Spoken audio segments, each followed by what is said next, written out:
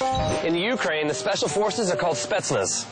Before they can graduate, they have to break a bottle over their head. Lucky for us, we've got an official Spetsnaz right here who's going to show us how to do it. How's it going, Mike? What's up? Catfish. Nice to meet you. Is he going to show us how to do it first?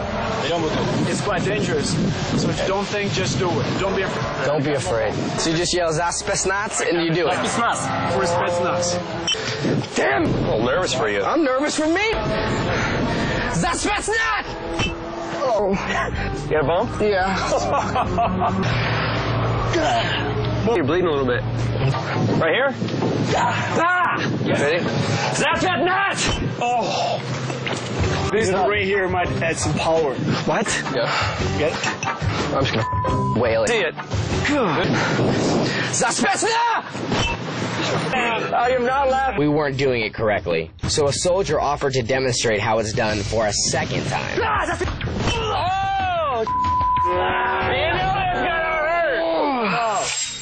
Oh, you cut. Unfortunately, even a professional can underestimate the dangers involved.